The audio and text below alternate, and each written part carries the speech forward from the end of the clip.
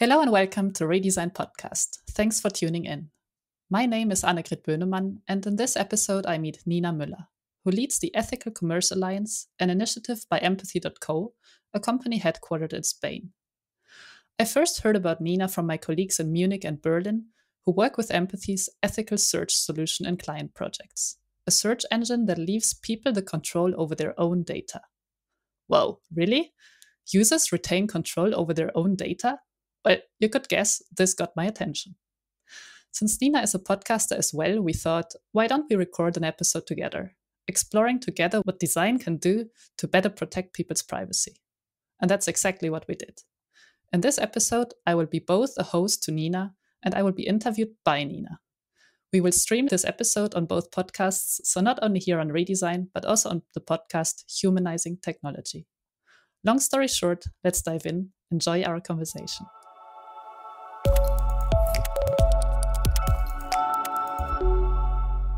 Hi, welcome to the show, Annegret. And great to be part of your show too. This is something new. But first, please introduce yourself. Yeah, thank you, Nina, for having me. And thanks also for being with us on Redesign Podcast. Well, so some words about myself. I'm a designer by trade, and I'm working at the moment at foryouandyourcustomers in Amsterdam. And with my team, we're looking at how we can create more responsible tech. So, for instance, more sustainable, accessible, or privacy-respecting websites. Sounds great. Tell me a bit more about your background, where you come from, and why you feel the necessity to take on responsibility within society for your work. Well, like some years ago, I moved from Germany to the Netherlands to study social design. That was my master's studies, and I was really curious to learn about what design can do to society. So what is design all about? Because if you look around, our world is heavily designed. Take a house, for instance. The design of the space influences the behaviors and the interactions of people living in there. Or a chair that makes you sink in and thus defines your body posture. Or an app that makes you scroll down endlessly and forget about time. So design is shaping our reality, and that's design in terms of an outcome or the artifact like the chair, the book, or a website. But it's also the process of designing, which is characterized by the many considerations and decisions that you take along the way. So that's why, in my eyes, being a designer comes with quite some responsibility, because design decisions have an impact on people. And of course, also the planet. Think of the materials used to build a car or the electricity that a website needs to run.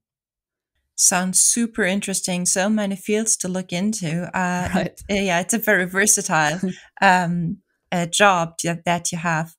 But tell me how your podcast fits into that. What's the main reason for having it, and what goals do you pursue? All right. Well, it's not a coincidence that this podcast started from within For You and Your Customers, because at For You and Your Customers, we place great value on learning. So to continuously develop ourselves and also our customers.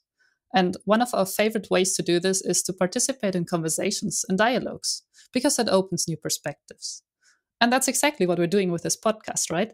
We're speaking with people that can offer new perspectives, starting and circling around a specific topic that we are curious about and which can help us to create technology that is more responsible. So to adapt to the challenges of our time, so to say. But the major difference maybe between a normal conversation and the one in this podcast is that we open up our conversations and you invite also other people to listen to it and to learn from them as well. But Nina, maybe can I turn the microphone over to you, because I'm also curious, and my audience probably as well.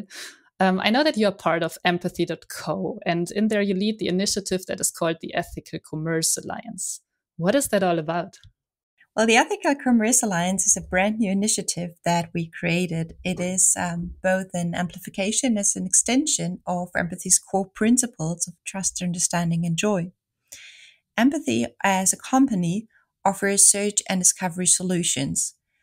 And this means that we have an influence on the way we interact, or the way the users interacts with the website and the search results that they are seen. This means we have a responsibility here beyond our economic goals, and we want to express this responsibility with the Ethical Commerce Alliance as a platform to find knowledge and guidance and how to protect your privacy and personal data for both businesses, but also for individuals. Maybe can we dive in a little bit deeper into the name of this alliance, because it is called Ethical Commerce Alliance. And that makes me wonder, is that even possible? Can commerce be ethical? It does sound contrary, right? But it's not. We are putting the human at the center and don't regard them as just a set of data. The human owns their own data as part of their identity, the personal data, and not the website owns it that the people visit. Unfortunately, this is not the current way it is used online.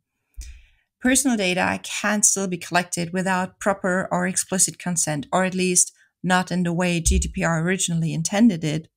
You're more nudged into an acceptance with shiny accept all buttons, or not being shown the full extent of what you're accepting to, which is not possible at this point.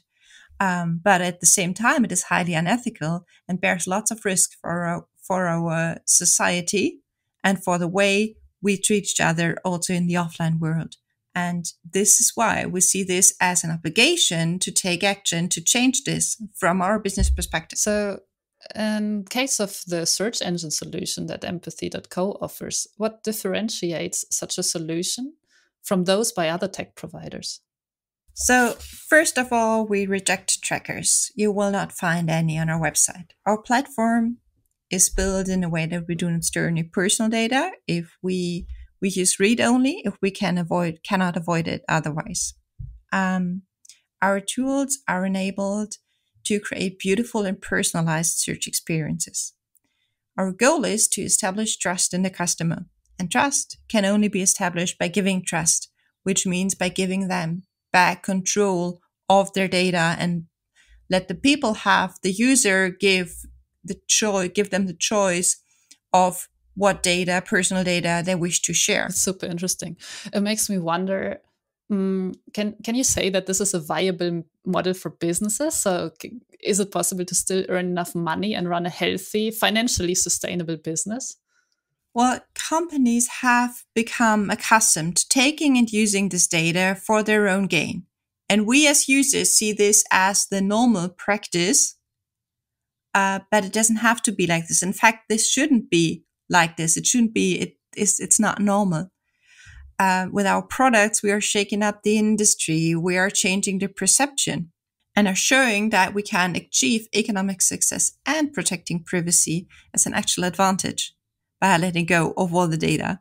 When you, for example, go shopping in a mall, in a shop, in real life, you don't want any person following you, advertising you the products that you've looked at. That would be creepy if someone's following you at all. But this is what's happening online. Well, so in your podcast, Humanizing Technology, you interview people who are concerned with data ethics and privacy. What's been some of the most important takeaways for you? Well, each episode is quite unique, and it has I gain always lots of new insights and learn so many things. For example, in the last episode, I talked to Pernille Tranberg from Data Ethics EU in Denmark, and we talked about digital sovereignty. We really took the deep dive and didn't know much about it before, so that was super interesting. Or I also talked to the founder and CEO of Privacy Cloud, a company specialized in privacy-first ad-tech marketing solutions. And we talked about zero-party data. Or I talked about data protection in a company at Tudoc, a digital transformation agency in Hamburg. And Michael Wolf explained how they data protection requirements beyond the legal requirements are being set up and how the awareness is held up. Even though it sounds like a dry topic, it was very interesting because they deal with lots of sensitive customer data every day, personal data, and have to take certain steps to protect those. Okay, Annegret, but now it's your turn. I have some questions for you too. When discussing privacy, design is always a part of that. Can you explain a little bit more about the role that design plays and can play to enable privacy? Let me draw the picture a little bit bigger first. So, look, design manifests a company's identity, values, and also its business model, right? If a company wants to make money by using people's personal data, then the design team will receive respective goals and it will start working towards that. So, in other words, the definition of success is going to drive the decisions of a designer. You can view it like this. Designers work in the middle of a spider web of stakeholders, like maybe users, maybe the planet, but definitely business people. And usually the business stakeholders have a very powerful role in all of this, as they need to ensure the financial sustainability of the business and they expect the product to achieve a certain return on investment. So an online shop, for instance, is expected to sell well. And ultimately, the design of that online shop will surface whether the company cares for topics like accessibility, environmental sustainability, or like you also say, privacy. Is the shop made to sell as much as possible? Can people with disabilities use it? Does it respect people's privacy? Well, I'm going to be able to tell by the design of the shop. In summary, the way we act and react as humans plays an important role. How can design influence or even manipulate our behavior? Well, we essentially speak about privacy by design, which is an approach to reduce privacy risk and build trust. So earlier you mentioned the example of cookies. Many of us know the famous cookie banners that disturb us as soon as we open a website. So now the design might offer different options. Something like you said already, accept all or reject all, or maybe accept only essential cookies. So maybe you find these three options when you open a website. One of the first things to consider as a designer is actually, what is the default? Is there a default? You will typically see the accept all option is going to be colored and it's going to be highlighted in a way that the reject button is maybe grayed out and stepping a bit into the background. Well, okay, so what will people click on? Well, obviously, they are nudged to click on accept all. So the design is guiding them towards that decision. So the design is manipulating people in that moment to click on a specific choice that the business appreciates. Yes, this is what I said before, right? It's the designer's responsibility and it's the software development responsibility, like how we act and interact. I like that. That's a great overlap in our work here. Yeah, right. That's where the designer can step in, right? And I must say, it really depends on the project. It depends on the team and the business goals, like I said before. So the definition of success. But for example, as a designer, I can propose alternative solutions. So I can make a solution. I can design and sketch out a solution that makes all options appear in the same way. So that accept all, reject all, and accept only essential cookies is going to be all maybe gray, for instance. That solution, that option would be less guiding and it would leave more agency to the users. So sometimes just sketching out an alternative can help people to think in a different direction.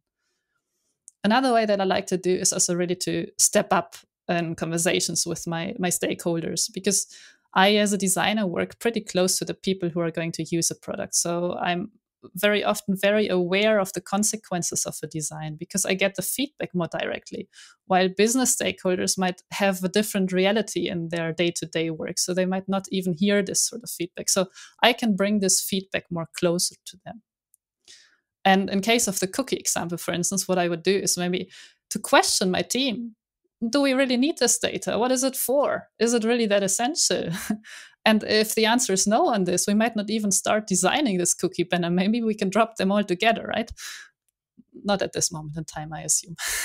But if the answer is yes, I can still take another step there because I can sit together with my team and make sure we identify the problems as quick as possible in the process. So, for instance, I could suggest user testing, or I could also suggest a dark reality session. That's a session where in a team you could reflect about what's the worst case that could happen if we design this in this way.